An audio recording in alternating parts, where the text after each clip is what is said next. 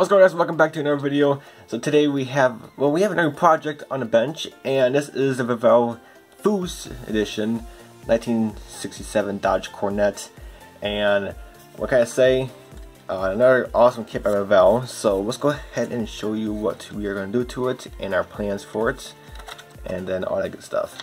So the body, everything's all pretty much ready for primer. So especially the body. Body's the first thing I always do. And what a wonderful body this is. Hardly any cleanup. Mold lines, you know, typical mold lines on the fenders and stuff, but nothing too major.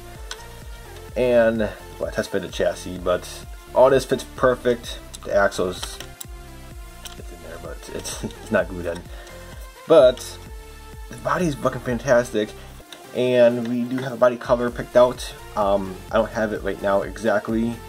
It's in my drawer, but it is gonna be a silver, and a very cool silver, and I splash paints. Also, we are gonna go with some different wheels. These wheels actually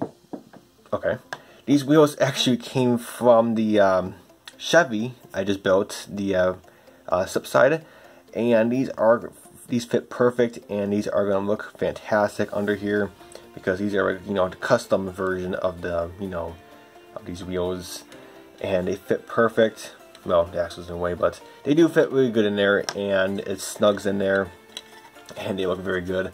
I stripped the chrome, and I might paint them black. I'm not really sure. You know me, my dark colors. So, but the body is going to get something very special. We are going to do a carbon fiber hood. Here's the hood right here, and this is going to be all carbon fiber, so that's going to look fantastic. I'll get to the carbon fiber piece here in a minute.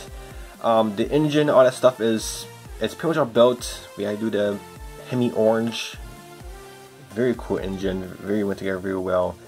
No issues with this thing. We did strip the valve covers because they're not chrome in the real car. Obviously, they're usually, you know, black. So we'll strip them, and we're gonna paint them black. We're gonna drill the holes in there for the distributor and all that good stuff. So looks good.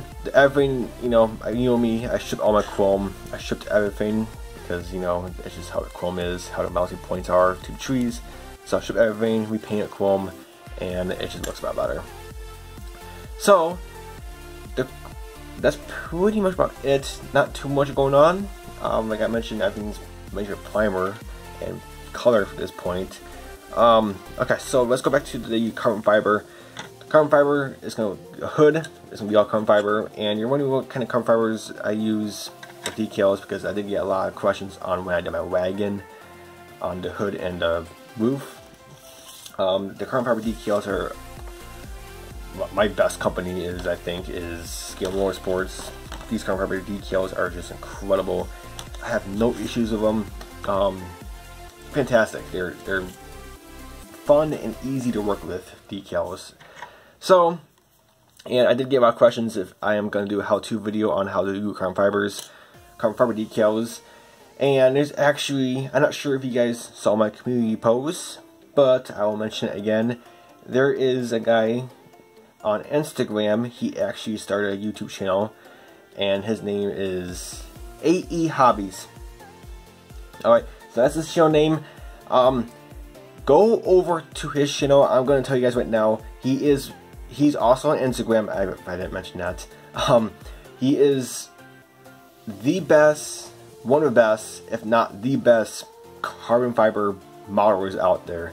I mean, this guy is insane. He's actually on Instagram. He's building, well, actually, he's building a Lamborghini, and he did a whole thing in carbon fiber. This thing's insane. And right now, I believe he's working on the Ford Mustang GT by Tamiya.